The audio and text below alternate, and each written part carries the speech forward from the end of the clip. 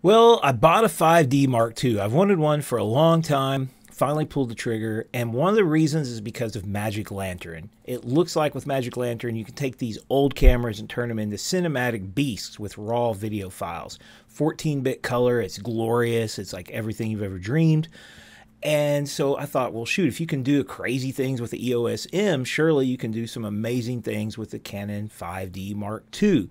Full frame and all that good stuff. And I love my 5D Mark I, so I thought, shoot, 400 bucks now, 450 I think, I'll buy one.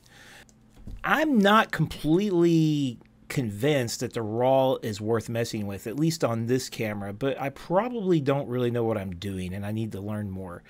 But I wanted to just show you some examples and show you what I've messed with so far. This is a regular file. It's in the standard profile, so it's a little bit sharpened. The colors are a little more saturated than maybe if I left it neutral. On my porch this morning, you got some nice rainfall here, but this is totally blown out. The fern didn't have enough light, and it's all black. If I recorded it with RAW, you can see it's completely gray, and it's very, very, very flat. But you actually have some stuff going on inside that fern. And I thought, well, I would love to get what's going on inside that fern and also the background from the first one. So back to the original, I just turned up the slider for shadows and we get quite a bit more detail in the fern. It's still too dark, but it looks quite a bit better. And here's my attempt at color grading this flat log profile from the RAW file. And it's a lot warmer. The colors are very different. There's a lot more going on in the potted plant now, in the fern, but to me it's like, I don't know if I really like it as any better. And you got to remember, these RAW files are like 10 times larger in file size, so a 10-second clip is like 400 megabytes. It's pretty crazy.